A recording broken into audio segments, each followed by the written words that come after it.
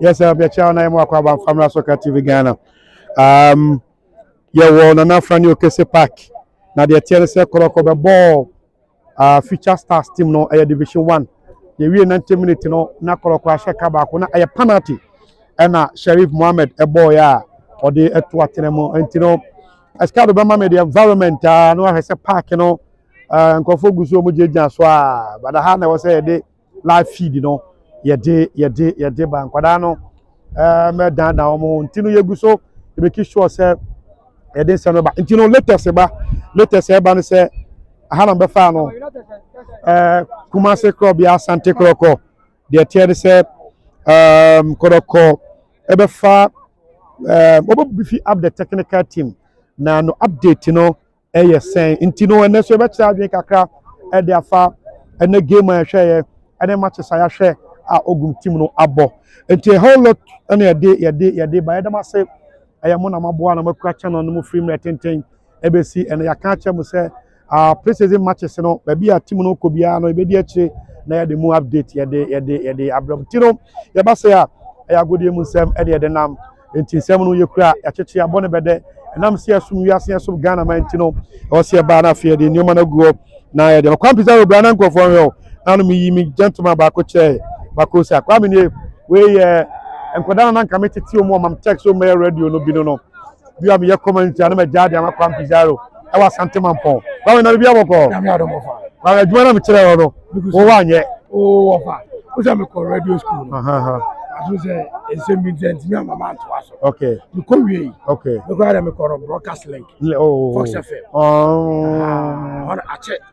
I'm not spaceman mo na no oh master certificate in there now e dukwa me yero so madam we dia ma wiase ho nipa hu we nipa betra to ase mi ni kwam pizarro no aye we nkora na metiti o ndi bi ba we no radio no kwam pizarro wa fa radio la ye ade all the same no ye dia godie mu sem na de ba du ba bi a o se se ade ye no na ye kakra nkara ho se de sem no city ntino eskado ya wie esiso de ya ho se esiso am enne Kotoko line up the ball Future Stars no goalkeeper most quite 4 and 5 year Ansu any Sheriff Mohammed and Isaac Hussein ball 2 John Tedeku na ball 3 and no bomb fin mienu Sheriff Mohammed and Andrewson team and a favor di Knock Morris in ball 11 and no ball in Fege was 7 and no ball Lamte was 10 and no day Watara Edijan number 9 it way a typical 4-3-3 or almost defend a 4-5-1 sometimes or more attack here a 4-2-3-1 tino escado ya mwana fe on say your tactical board no or say start to show the nipa who 6 term no the canom who about here enti the typical 4-3-3 movement no sign at here the typical 4-2-3-1 no movement sign no call and a do baby no try so a lone striker Watara intino me gidi yourself so hwe Kotoko team no a pre-season ya wo ye on concede more than a goal goals or concede no aye one e bi about 0-0 into the 10 say player I come say last season no team ni mu Sheriff Mohammed and ogu so ogina chire obi what dey say e come here say back four no so or set back four now 2 players and a new and 2 players so ye old to the cool old player and Sheriff Mohammed ye old player Henry Ansu and Isaac Hussein 2 new players and ogun make sure say obeso the blend so that be solid back four escado for you to do that they do be na edin pa abofunu gwa no or introduce just a player and be ka 3 ho obre ansa na question you understand the number enti yes ogum ebo matches na ni new players a odi mu into the setup no na on consider goals the goals were considered no form and aneba ko and who say about 2 pivot Andrewson team no and Sheriff Mohammed in team no person ya no born as a lone DM on or GD bi wonimu na be ba ko and who in team no say escado defensive ability 100% we ya de pa na ade aka say o tackle ball and the onya de or go in for tackle we say na aye foul ade o say coach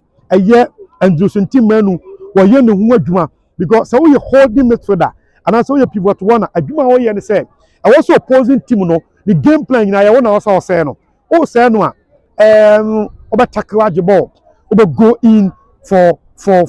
other passes. And I had also in team making sure says how the make your better word. As kind apart from that, the new say the passes also and yet. Okay, so it's man passing and yet bim ball na baby na twam na pivot one for no but enu bi no ball na dwen ye say unclear ball no fio na ball no fio we dia owie but the do baby a e ya na nya sa na osete e ya na mo follow foreign football no the player many di no power pivot one here Casemiro others here Casemiro esgado one say opposing team no the philosophy apart from ojibo na omo ne bi mo allocate player no pia ball na ma no and we tackle ojibo anytime bias ye ko yanima onkobi on say sit here and you say what say in team man no more steady said here you know pivot one for no esibo mo ball and then when impress me na me gidi say nkakra or ye wura Kotoko team ni mu one player and then say ball number so here Fuseni Saku player na no ball number 2 no me share the match back up and I can say the defensive ability no apart from that about 32 ni bi but and them asesa madwen escado omo 32 okona nim prayer cross bi mamia mi hu say o man a chance man ko nanim a obetimi cross e de amount so benchi Augustine Japan and man nyi obi anwa a Japan no a waka team no from last 2 seasons e be si enne no ball a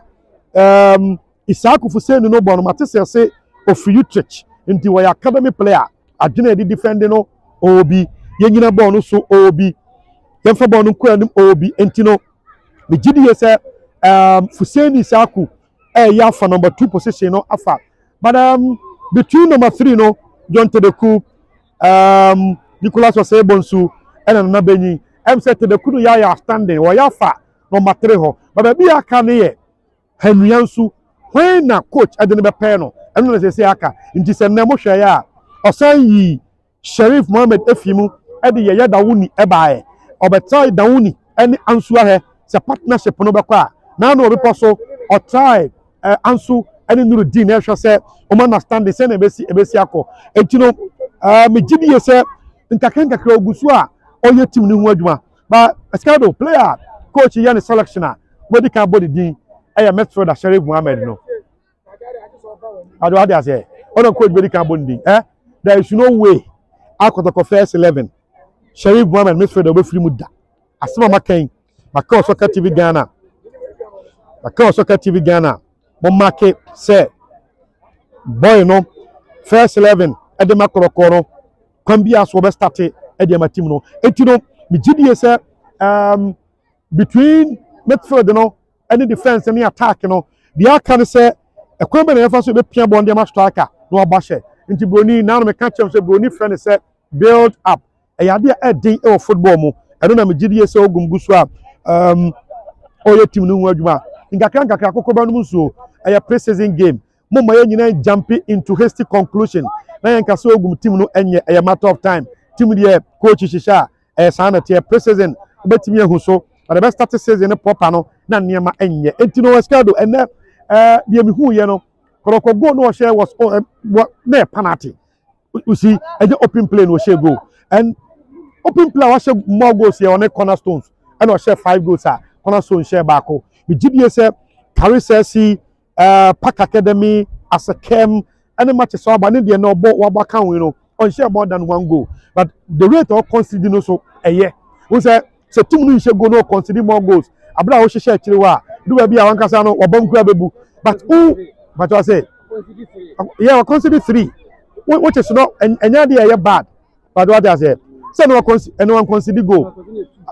two goals carries no almost 1-1 and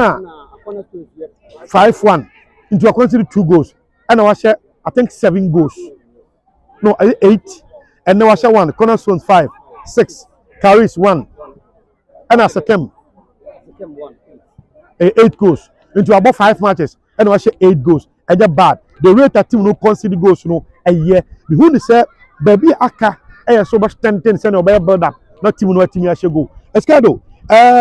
Soccer TV Ghana there yen jumping into conclusion say team no and a team no ogum hihye team ya mani nwura mu be the next 10 matches in the Ghana Premier League and Sunny and a fair assessment on Ogum. Now, latest update and the same. The TNS my picking report with your free Kotoko technical team no Jose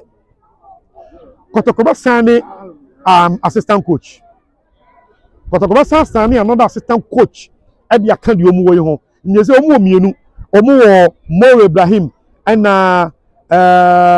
Okulu da fei omu de baako beka ho na omu ayemiensa enti efiri ne ekoya no obete se manager tu no etino eye adwuma o etino eye adwuma enti free ne ekwe bete se Kumasi Asante Kroko ebe announce se wasign assistant coach dia meeting se Kroko be sign video analyst na obetuma ebroni o bibini o yeah enkomo nse bibini wo mu disa enkomo no but enkomo na si ama technical team na je atum se obehia assistant coach and video analyst ewo technical department wo we here updating latest ha yate ene edibi ababa bedam bi o ha na anasa edibi ababa bedam no enti channel ne din e the Soccer TV Ghana din the principal mene the only cameraman in the whole world Soccer Escado enti no they make sure say just with seminar edini nyina ababa bedam Madam, mo subscribe to the channel no my we need one dance here no ma foforo enti yenka enti no ye de sem na si ijiri se acha adwen mama o latest afi Kotoko akachi eba and so ye hu say one player our striker ba or trials or be bobi oba mo second half no madam ye wura mu no de be nya din na ye din ya bro ye report live from Nana Fani Okese Park Kumasi Asante Kroko 1 Future Stars 0 enti Nana Fani Okese Park still no ngofo da so ha say a omo nyanko ye mu gina ha mienu ze girls no so ha omo ne boys gina di nkoma uye bo game wo tan we say dia girls and boys ni omo di nkoma na fe no ye obi ano ma fanti ya we ye de sem na si e da ma se nyame ohia mo no nyam kase